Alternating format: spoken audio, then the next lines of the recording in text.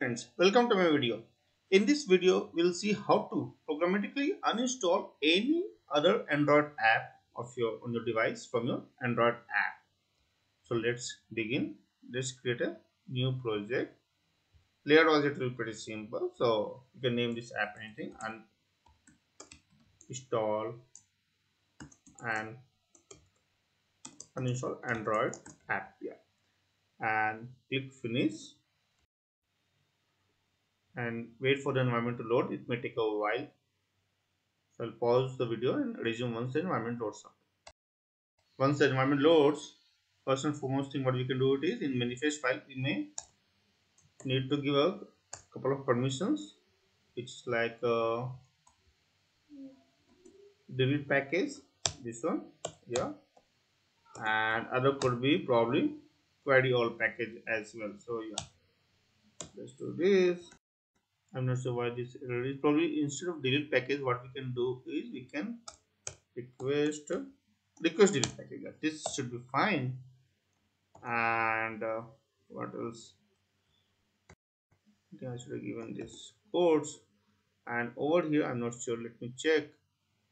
So it says query should generally be used instead of query. I think we can suppress it, so that's fine. This is not a big issue. Yeah, so once we have these permissions in our manifest file, then we can go to the layout window, and over here what I'll do, okay, one thing more I'll do is in parallel I'll start my emulator so that it can load up in the meanwhile.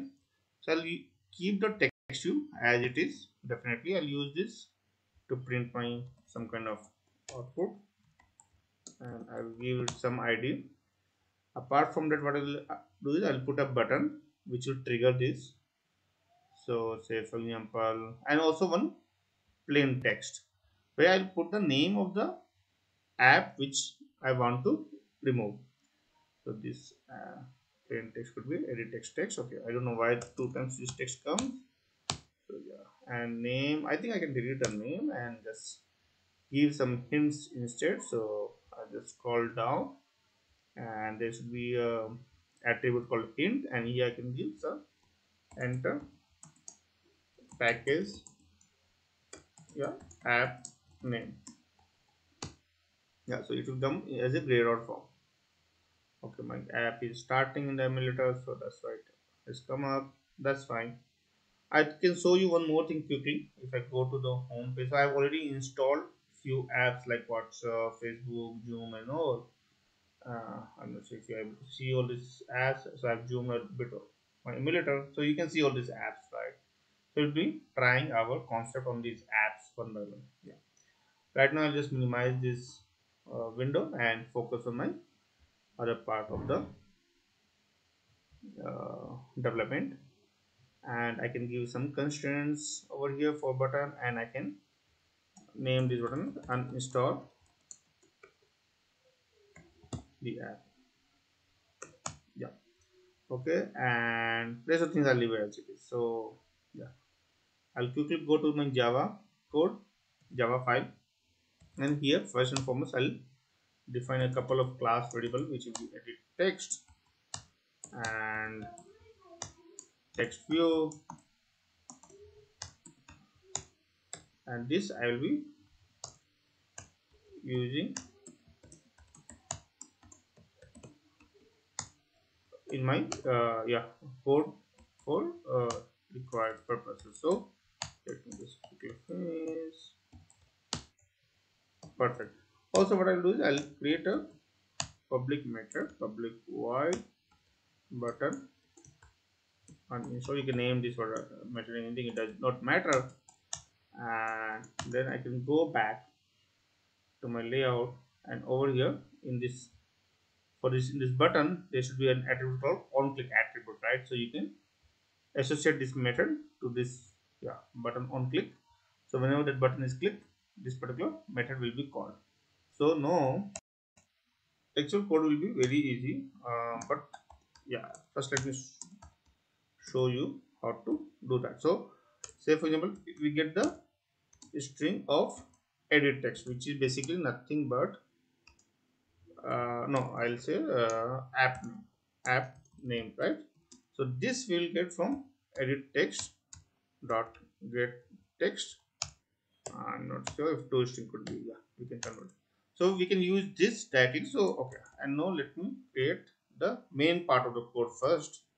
How I'll show you why this may not be always the best method. So first I'm creating the intent, and this intent, probably what I'll do is I'll give it some action, probably action underscore, I think this one delete, yeah.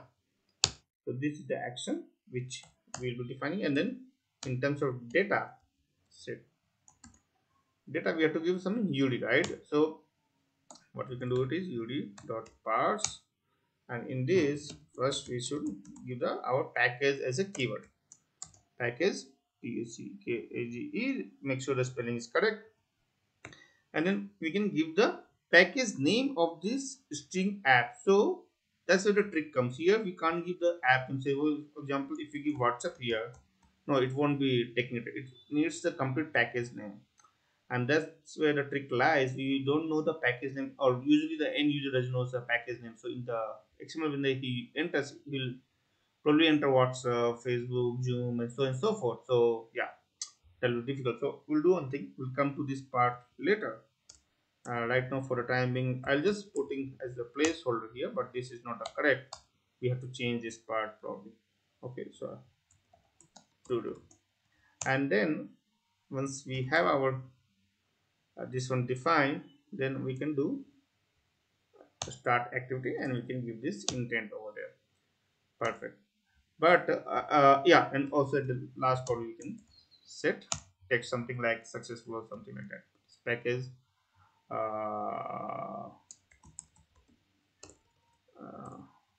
or I can give deleted successfully, yeah. But what I'll do is I'll just give the app name probably first, string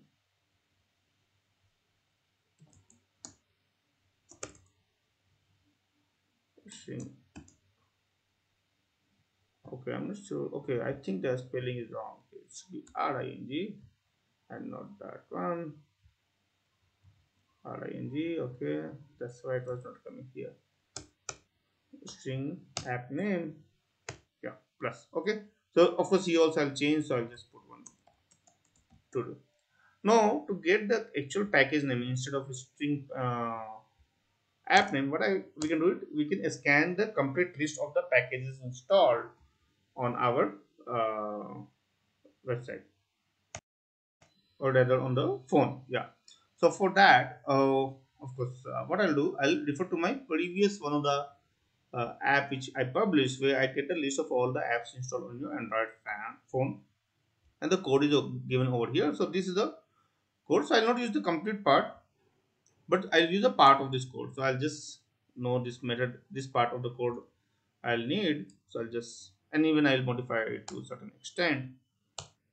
Thus I'll show you what all things I'll modify. So first, of course, here I'm just making a list of all the packages using this get package manager, and then in the string array I'm getting the size, but I don't think I'll need this because I'll just comment out this one. I don't need this, and probably I will not need this. I'll not need this. So what I'll need is probably I'll need to define something called string package name.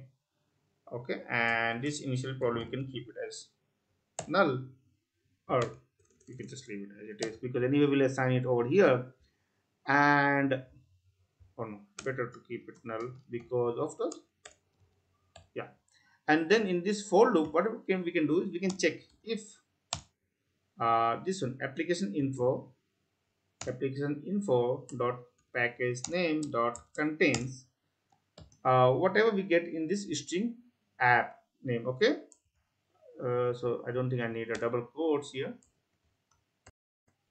String app name, and here we should convert it into the lowercase. Okay, so make sure, because package names are all in lowercase, so if a user has entered anything in the uppercase, it will not, and it's a case sensitive. Okay, so if that's true, then what we can do it, we can assign this string package name equals to this one, application info package name. Yeah, This is all what we need. Rest of the code we don't need from the other one. Control V, and probably we can remove the other code just to avoid any confusion. And then we can use this probably Control C. Instead of app name, what we told, right? We have to replace this, we have to replace this, and here probably we can give some, yeah. And one thing I'll do over here, probably I'll do just a safety check. If this is null, then don't proceed for the probably return. Okay, so this will help us. And print something in text view, set text, deletion, unsuccessful.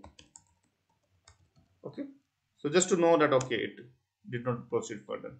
Now let me rerun and see how it turns up, whether it works or not. Okay, and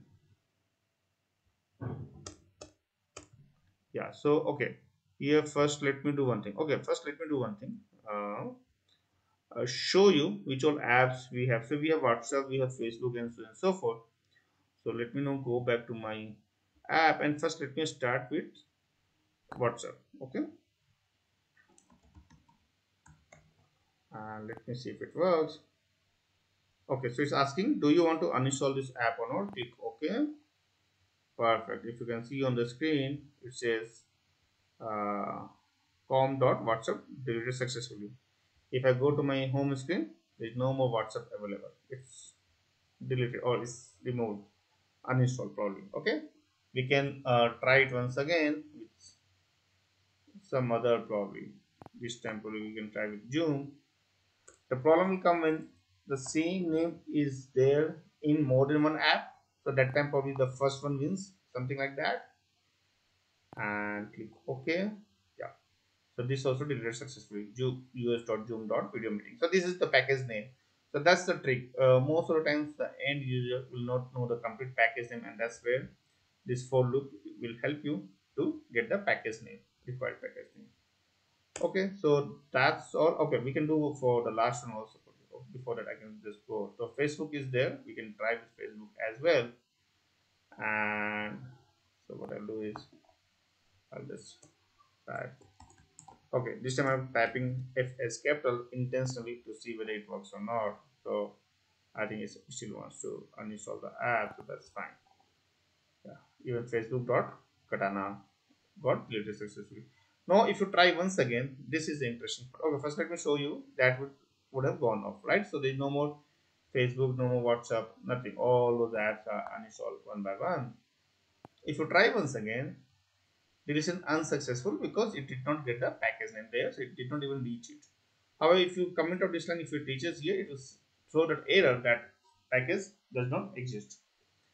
Okay, so that's all I wanted to show uh, in this video. I hope this information is useful to you. If you have any questions or suggestions, then please put in the comment section below. And if you like this video, then please subscribe to our channel. Thank you and have a nice day. Bye.